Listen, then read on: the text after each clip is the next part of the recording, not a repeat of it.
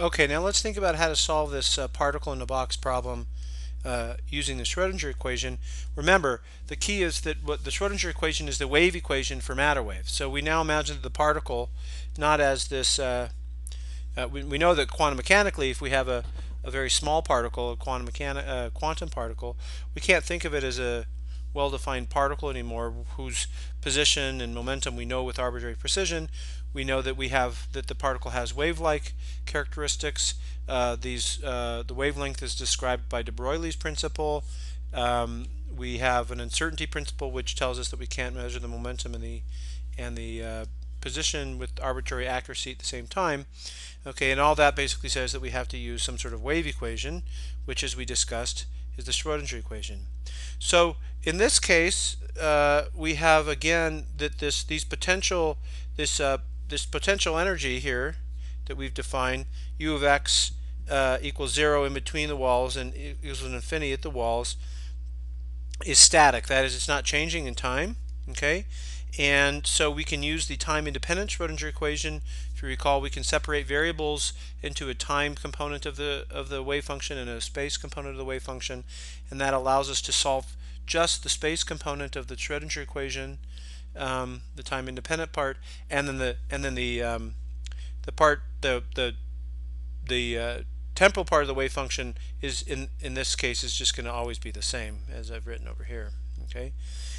So we have this time-independent Schrodinger equation, okay, and again between the two walls the potential energy is equal to 0, and so this term just goes away, and we're just left with minus h bar squared over 2m d squared psi over dt squared is equal to E psi. Now remember, this is the kinetic energy term, okay, so this is just telling you that the mechanical energy is all in the kinetic energy because the potential energy is 0.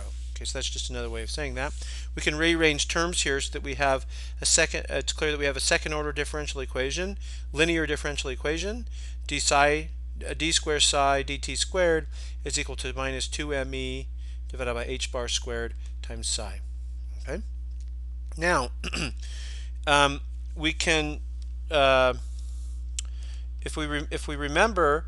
The momentum is related to the wave number like this, so P is equal to h bar k. That's an adaptation of one of de Broglie's relationships, okay?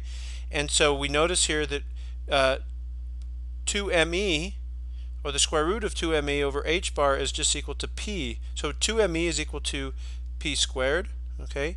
So root 2me is equal to P. We divide by h bar, and that's exactly equal to K by this. So P over h bar is equal to K, and so we can rewrite this. We can rewrite that this formula here in this other way. We just simplify it, where now K is equal to 2me over h bar. All right, and now this is a second order linear differential equation of the general form d squared f of x dx squared is equal to b times f of x, and there are well-known solutions to a differential equation of this form.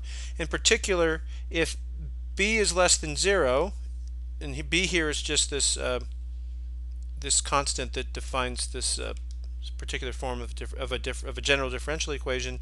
If b is less than 0, then you get solutions of the form shown right here. Okay, and now we identify minus k squared as b. Okay, so in fact b is less than 0, and therefore we're going to get solutions of the form psi of x is equal to a sine kx plus b cosine kx, where again we've basically just used this general form for the differential equation that has this particular form. Okay. Now we use boundary conditions to find the values of a and b. Okay. In particular, we know that at x equals 0, so psi of 0 has to be equal to 0, because we said that that's the case, and so that means that that b here has to go to 0.